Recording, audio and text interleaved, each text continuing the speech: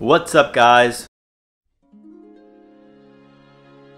To my fab subscribers, welcome back to my channel. To all you new guys, welcome to my channel. Today we're going to be working on a special project for one of the rooms that I'm making over. I want to surprise my client with a painting. It's kind of something that I've had in mind. It's essentially just a black canvas with book papers covering it, burnt edges, and then like a watercoloring over it. For this project, I'm going to be using very neutral and warm tones, so dark greens, yellows, beige, gray, black. And my first time doing it, guys, really quick, if you have an iPhone 11, you guys can pick up some really clear protective cases on Amazon for less than $7. Link will be down below. iPhone 11, 11 Pro, and 11 Pro Max. Now let's get on with the video.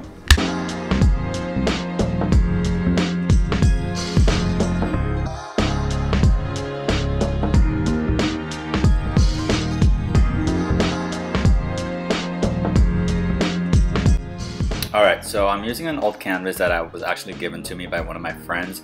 It's 2 feet by 4 feet, and the first thing that you're going to want to do is cover all the parts that are going to be visible in black paint.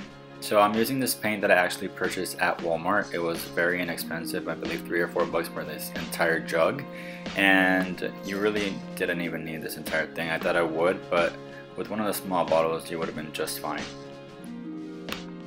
For best results, make sure you elevate your painting and cover all the edges in paint. Alright, for the next part of the project, you're going to want to use a book. I actually got this book from the Dollar Tree for $1, and I found the chapter that I found most interesting and ripped out the pages because those are the ones that I wanted to use. I then laid them out neatly in order next to the canvas, kind of mimicking the size and how they would look on the canvas, just to get a general feel for it. Then with the lighter, you just want to come in and start burning your edges. I'd recommend you do this outside because this created a huge mess and left ashes and a very strong smell inside my house. I essentially did one row at a time just to keep a consistency and make sure I wasn't messing up. I did page by page and realized that they weren't coming out completely even when you matched them up, so I ended up doing something like what you're looking on the screen right now, so they were more even. Next, I laid them on top of the actual canvas to kind of see exactly what it would look like, and then I started applying the glue. The glue, you want to apply it very lightly and around the edges. Make sure there's no clumps or anything because it will show through when you are pasting these.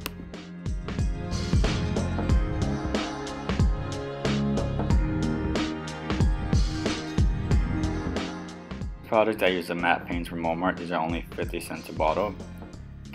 And what I did is I diluted them into cups of water, as you'll see in the next screen, to kind of help us with that water effect that we're going for.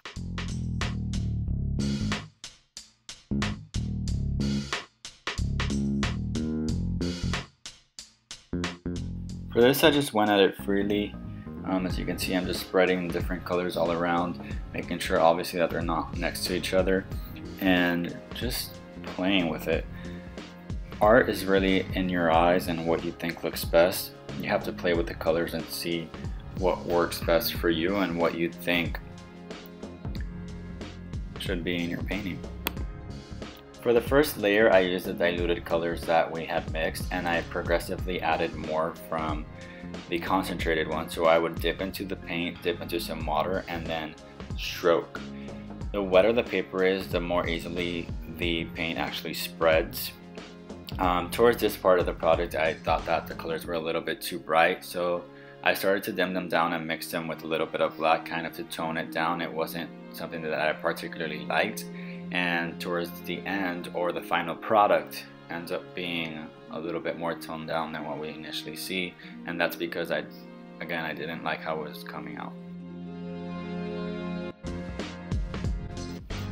Alright, so after about an hour, more or less, you're getting close to your finishing product, and so what I did here was just kind of add a little bit of finishing touches where I thought we needed more neutrals, a little bit more toning down, something that I felt more comfortable with and that my client would like more. I also added some paint splatters to add more visual interest and kind of break up the lines a little bit. And I think that really helped me with feeling more comfortable and confident in this painting.